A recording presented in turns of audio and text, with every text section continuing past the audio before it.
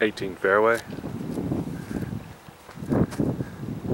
This is a trouble spot. We're going to have to figure out something unique. It actually has good coverage with the irrigation system, and traffic isn't too horrible, but I think it's just so exposed here on this hill.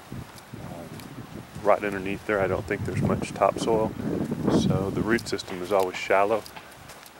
Might do something with possible mounding or even some semi-permanent traffic control just to keep people off of there so that it doesn't get any worse. And over the winter, we'll expect that place to actually get much worse because there's no turf growth to cover it in.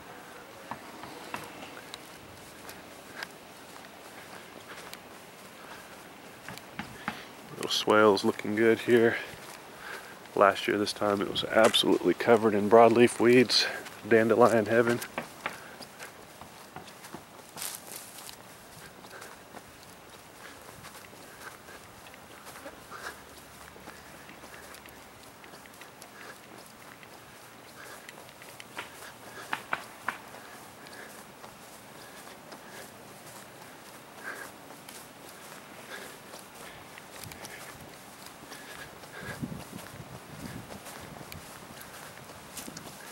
Side bunkers, edged, mowed, raked.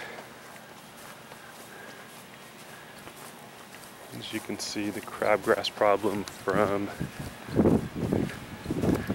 I guess it's a full 6 weeks, 2 months ago, when it was really at its worst. Really no crabgrass whatsoever in the greens, and the goosegrass is laying down as well.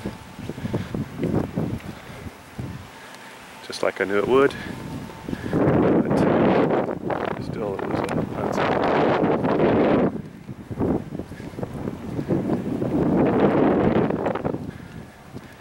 Okay.